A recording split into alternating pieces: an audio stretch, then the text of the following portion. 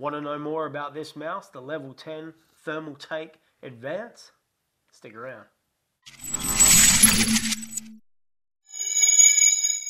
G'day guys, I am Jordo and this is Brad from D1DLC, and today we have a review for you of a gaming mouse. This is from Thermaltake, the TT Level 10 Advanced Gaming Mouse.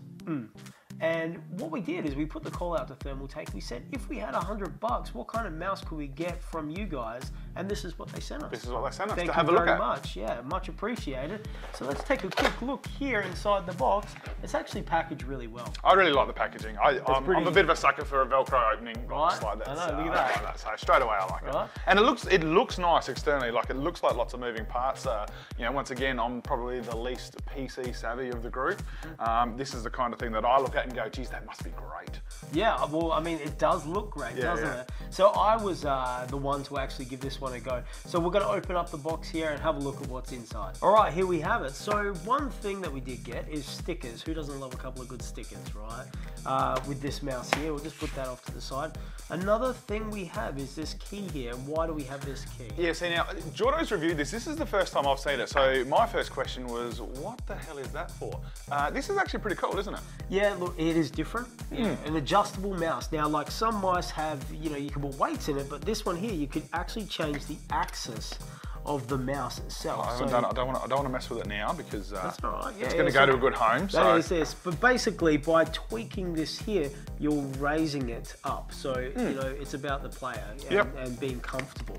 Which for me is not a huge deal, but I do like the fact that that's an option that's available for someone. So it gives you that bit more freedom if you are a bit of a perfectionist for how you like your mouse. You've got a couple of options to play around with that. So that's pretty impressive. I believe on the next model up, you actually have not only the adjustable here, but you can actually adjust it like this as well. Yeah, okay, nice. So we should mention too the price point for this. So we're talking about $89 recommended retail. That's what we normally see. Yeah. So now, as I mentioned, Jordo's reviewed it. It's my first time seeing it. So just a couple of things I noticed straight away on the mouse. What's your thoughts? Is it's a strange looking mouse to start with. Like it's got the exposed screws on the top, which strikes me as a little bit of a strange. I'm not quite sure what the look they're going for. It's a different design, isn't it? Absolutely, absolutely. It sounds nice. It's got that tactile feel with the roll button and all that kind of stuff.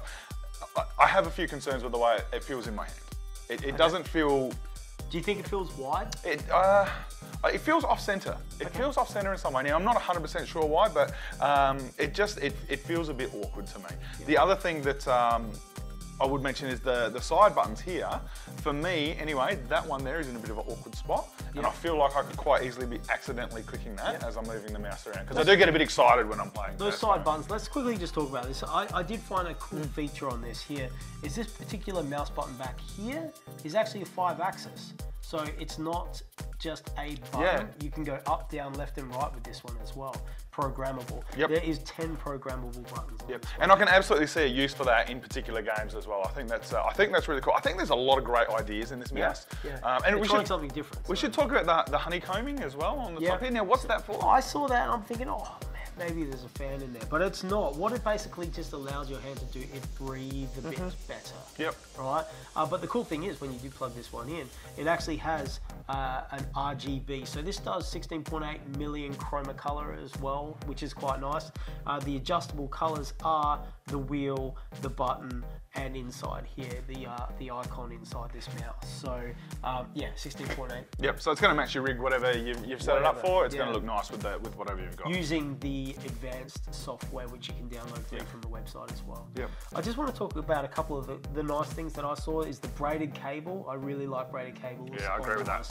Nowadays, and this one here actually comes with its own little cover to keep it all gold-plated as well. So that's quite nice. So if you're traveling with it, it's not going to get damaged, it's not going to get dust and crap in it. That's right. Yeah, it's good. The buttons themselves, 50 million clicks. 50 million clicks on these things, which is quite nice. You also have the Avago 9800 laser, and we're talking about quite precise technology right there in itself.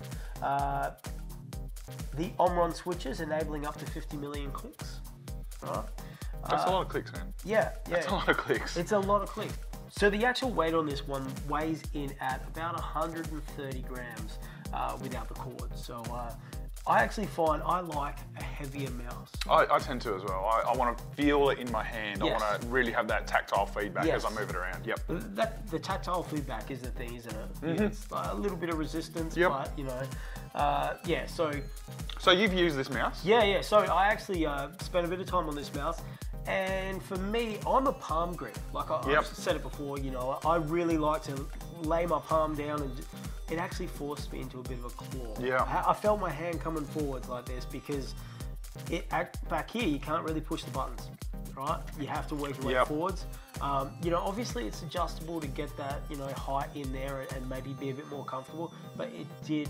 What's your thoughts on look, seeing this? My initial thoughts are, look, it's a very nice looking mouse. I feel like it's a near miss. You know, I like lots of the ideas that are in the mouse, but I don't feel super comfortable with it in my hand. Yeah. So look, it does have that obviously adjustable aspect to it. So maybe if I played around with it, I could get that. But again, I'm a simple gamer. I like to plug it and play. Yep. So for me, this would probably be a miss, just because I don't want to spend time adjusting my mouse. I want to plug it and I want to use it. Plug and play. Yeah, I definitely think there's a market for it though. And again, at that price point, you know, anything under $100 for a quality mouse like this, it gives you some great options. Yeah, absolutely. So, but for me, I would, if I had a try before I buy, I would probably give this one a pass. Yep. I will actually add as well, I would not call this like an ambidextrous style mouse. Once again, all the buttons on one particular side. A lefty might find that quite difficult to give that a go, especially with the 5-axis button right back here. Little pinky doing that. For you. So listen guys, we do want to thank Thermaltake for sending this one out when we did ask for the sub 100 mouse. Much appreciated. If you like what you have seen here today, please smash that subscribe button. Don't forget to check in the description links to all our other content, including the social media and our website, d1dlc.com. I am Jordo, this is Brad. Thank you very much for watching.